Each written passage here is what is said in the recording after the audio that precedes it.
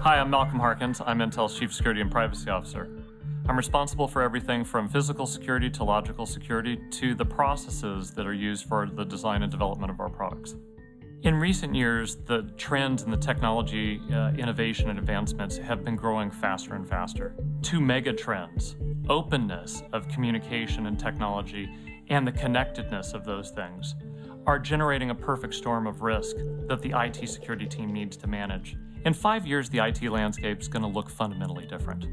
Things are always going to be connected, they're always going to be on. And once that happens, the rate of change is going to dramatically shift towards the future faster than we've ever seen before. The change that you need to focus on is the ability to continuously learn. If you're not continuously learning, you won't be prepared for your future. My department at Intel has had to make sure that it's a learning organization. We have to stay on top of all these trends and predict where they're headed. A good example of the changes we've been talking about is bring your own device. Every employee has the devices with them. They're always on, they're always connected. The IT security team needs to understand that. They need to educate the users, and they need to put the technical controls in place in order to manage the risk while capitalizing on the opportunities. We've got to learn about the user and focus on user experiences.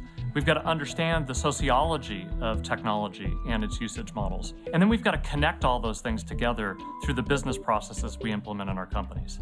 The type of education system that an employer needs to keep up with things for the future is one that's highly adaptive. It's modular, it's agile, and it's nimble. It's something that the organization can futurecast the skills that they need and when they need them.